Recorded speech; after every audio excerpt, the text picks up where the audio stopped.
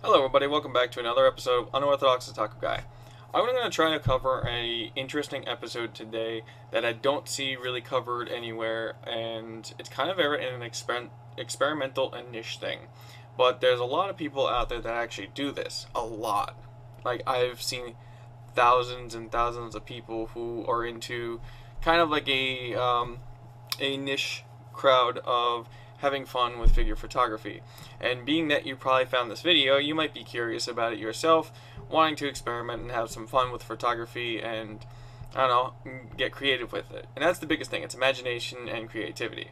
It's very, very, very the niche is the exact word you can describe for it. But it's fun. And the curiosity thing is, what do you need to get started? What should you do? Recommendations, stuff like that.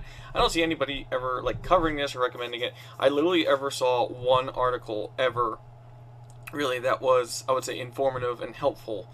And that was someone who did something for, I think it was Tokyo Otaku Mode, which was pretty cool.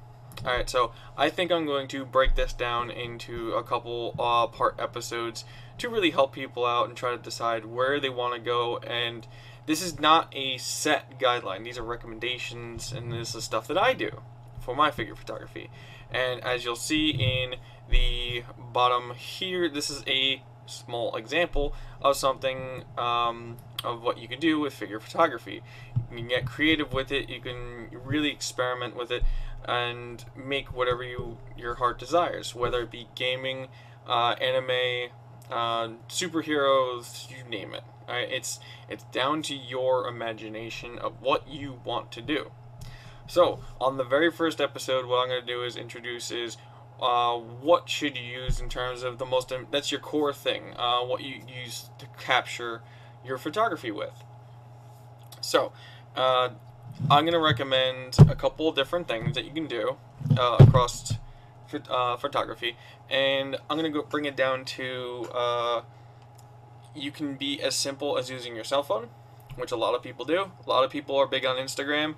You'll actually see even my Instagram right here.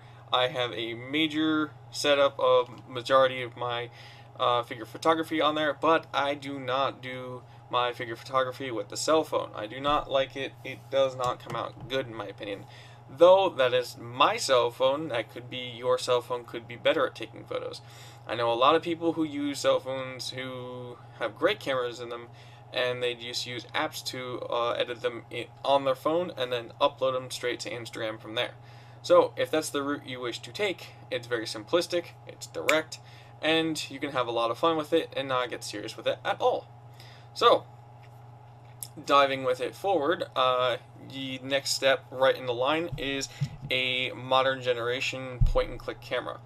Now, modern point-and-click cameras are getting extremely good, and I'm going to pull up a quick little example that I can pop up and show you. Let's see if I can pop it up for you here. Hold on one moment. Should have had this set up ahead of time.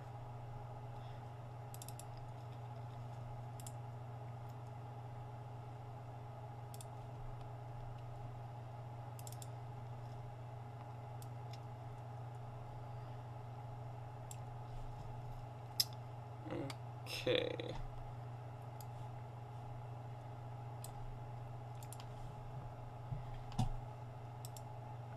Alright, so all I gotta do is switch to a tab right there, that way you can see it, have it set up there.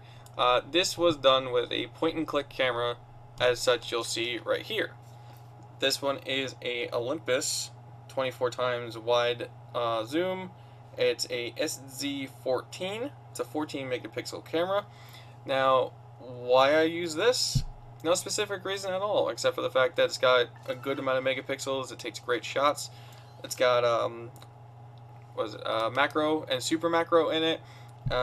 Uses modern technology and everything. It's got a good sensor, good for low lighting, and it was $5. And how is it $5? It was brand new in the box, and it was at Goodwill. I always recommend people to go look for cameras at Goodwill. You will find cameras all the time at Goodwill. Actually, before I even continue on that, the camera I used to use for figure photography for a long time was actually from Goodwill as well. Now, I spent probably maybe 15 bucks on this or whatever, but this is what really introduced me to stepping up further along the line. And give me one sec, I'm going to switch back to my cam. There you go. Okay, so we have the Canon. This is the PowerShot S3IS. This was once an expensive camera, no longer expensive whatsoever, but it's got a lot of nice features in it for its age. Okay, it's got, you know, flip screen that you can set up there, tons of features in the camera. It's got a lot of mechanical zoom in there, built-in lens cover here I can just flip on. It's got 6 by 72 millimeter mechanical zoom, which is really good. So it's got a good amount of range for built-in, which is not bad. Megapixel wise, it's 6 megapixel, but the sensor does good for what it is. Being that it is a lower megapixel, it's not a worst thing in the world. I've actually taken some decent shots with this, and I once again can throw you a nice example from my older days of taking shots with this. I'm gonna go straight to, let's see, this one right here, and this is a good example of an older shot I took with this camera. Okay, so this shot was done with this camera here. This is my old Canon S3IS, and it does a decent job. It has built-in macro, whatnot. You can get really creative with it, and I didn't break the bank on this. I spent maybe 15, maybe 30 tops on this.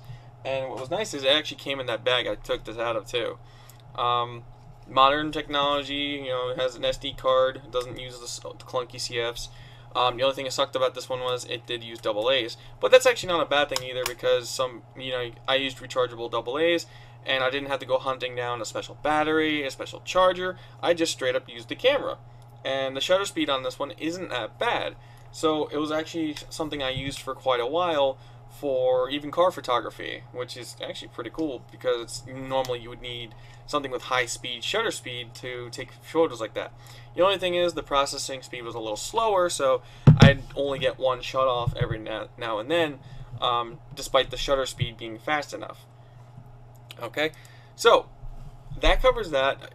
Go hunt at your Goodwills. You're not going to find them every day. You're going to have to, go every now and then, but you are going to get lucky. This $5 was brand new to the box, and it came with a 4 GB card. I can't explain how awesome this camera is. It has over 100 millimeters of mechanical zoom in it. It's really cool. It's got a multiplier in it. It's like a $200 camera-ish, and I love it. I bring it with me everywhere when it comes to doing my basic photography. Now, if you want to get more serious into doing stuff, you step into either your full-frame DSLRs or you go a mirrorless camera. And this is where the magic really happens, when you take really good shots, and you can really either keep them raw and they look really good raw, or you can edit them in Photoshop. So once again, I'm going to step up to some of my favorites that I can go with in here and really break down why a DSLR of a high quality can make your shots just so good. And I'm actually going to go with my most recent shot that I completed, and I just finished this the other day. Alright, and switch scene again. Here we are. This is my shot. This is part of my series, Link vs. Demon of the 4 series, and this is part like 6 on it. But this is taking with a DSLR, and this is even completed. This is done. This has already got its after magic and whatnot. If you want to see what it actually can do the cleanest, here is a raw shot of the camera itself. Now it is going to have actually I should probably go over here. Okay, no, it's got minor edits to it. So this is raw as possible. So you can see here, this is a raw shot, unedited, of the camera. You're going to have different focal zones on it, or some are going to be blurred or whatnot. And we're going to get into that later about if you want to use something like this, you're going to need to do layering and blend in stuff depending on what you want in focus, what out of focus, stuff like that. And that's where a lot of magic afterwards of Photoshop comes into play when it comes to doing editing. Some people do not like doing Photoshop editing or anything like that. I myself am a fan of doing Photoshop editing. I believe it brings out a lot of magic in a photo, and it's a lot of fun. I have the most fun editing, so I had no problems whatsoever when it comes to that type of stuff. You see here, there's a use of like some after props to hang stuff, and then you have like, you set up your scene. This has foreground and background, and we're gonna go over those little bit of things here. But this was taken with my Canon. This is a Rebel T5 DSLR. Now this camera is technically quite outdated and low on the tier line of the T's. T5, they have even the next one up on it, T5i. There's the T6 and now the T7. Personally, I am probably going to end up replacing this with a T7i eventually. But what's nice is, as you get into full bodies, you can replace your bodies and reuse your lenses, as long as you stay within your family. Otherwise, you got to get like adapters and stuff. There's no guarantee of working. So myself, I do like to stay within the Canon family, just my personal thing. I would recommend either Canon or Nikon, but if you want to go Sony, I would say Sony's mirrorlesses are really good. So it just depends on what you want to experiment with and how much you're willing to spend on a camera.